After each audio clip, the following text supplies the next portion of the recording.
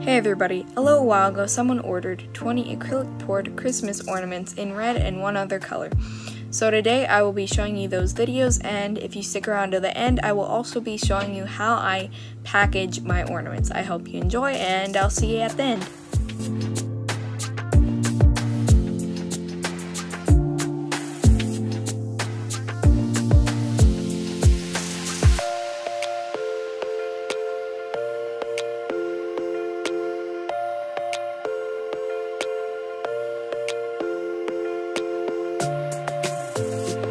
Unfortunately, I forgot to record ornaments number 5, 6, 7, and 8, so those will not be included in today's video.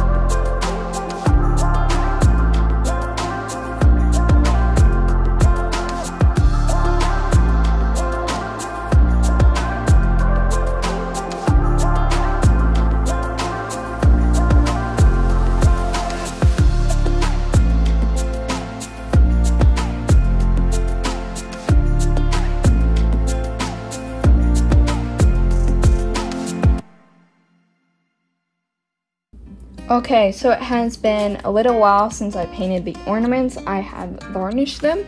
I usually wait about 3 weeks after painting them to varnish the ornaments. That means the varnish won't do anything funky because of moisture left over. And I use Krylon UV resistant spray to varnish these, and then just put the cap back in and they're all ready to go. So now I just take my ornament hanger, push this in. You can also get S-shaped ornament hangers. This is usually what I like to do, but I have these instead. And I get one of these boxes that I got from Amazon.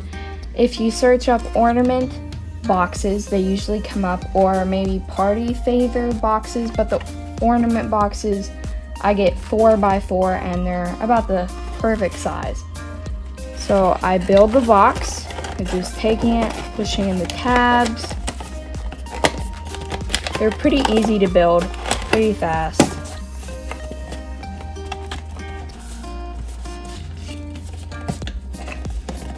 And then push it down.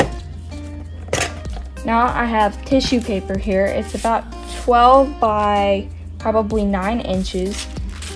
And I have these large sheets of tissue paper, so I basically just take one section off of the 4 sections, because you don't need a lot of tissue paper, just some to make it look nice, and also put a little bit of wrapping around the ornament to make it safe. So I take the tissue paper, what other color you want. It can be random or it can be corresponding to the color, and I take the ornament and put it in the middle, basically making a nest and pile it in. So it makes a nice little fun surprise for the client. Probably not too much of a surprise since they ordered these. And then you close it, and you can either take some string, tie it up nice, or just simply tape it, or I usually don't do anything to it because for this kind of packaging, they just pick it up on my doorstep and then bring it home, and it'd be kind of a fuss to put some tape here. So I put it there, put it with the rest, and we're done.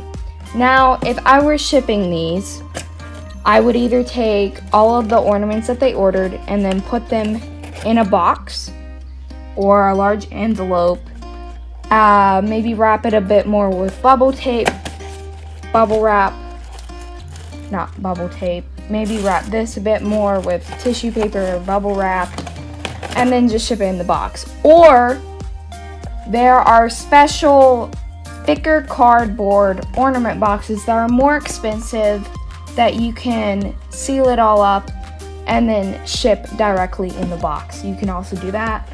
I would suggest if you do that, do take this, bubble wrap it, make it really secure so it doesn't jumble around as much. As it is, it jumbles around a lot, but not much where it's really hitting hard on the ornament, and the ornaments are a pretty flexible plastic, so it's fine. I hope you enjoyed this video, and I'll see you later.